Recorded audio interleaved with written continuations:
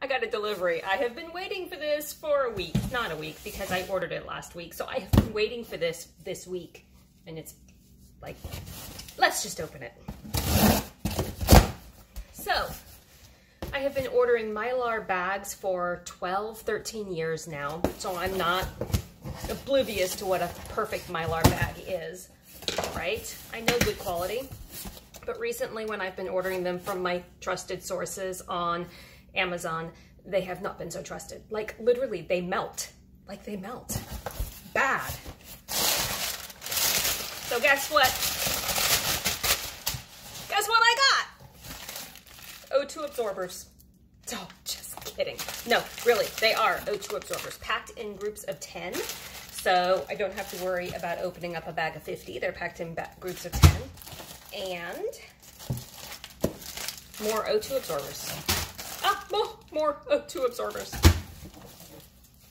PackFreshUSA Mylar bags. Mylar bags. So I got 2 different kinds. I got the 2 quarts and the 1 quart.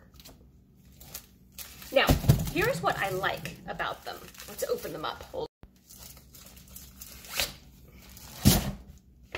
Here's what I like about them. They are pleated on the bottom, so I can open them up.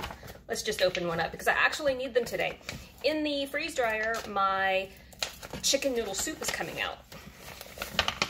So they have a zipper. I don't really need the zipper. I don't really care about the zipper, but I do, you know, I like the pleated so that we can open them up, put them down on the ground, and we can fill them up. But I like the tallness as opposed to it being wider on the bottom. I like it being tall because then as I use it, I can reuse them and keep cutting it down and resealing, cutting it down and resealing. That I like because they're not just a one-time use then. Okay, I'll get back to you with more later. I like these, like personal little MREs, like we could make chicken noodle soup in them and then just pour the hot water in there. I'll put the link to this company after I've used it. I'll put this, I'm not gonna put this up until I've actually reviewed them. I'll put a link to the company in my bio. Talk to you guys later. I really like how thick they are. Like, they're good quality. Now we just gotta see how they seal.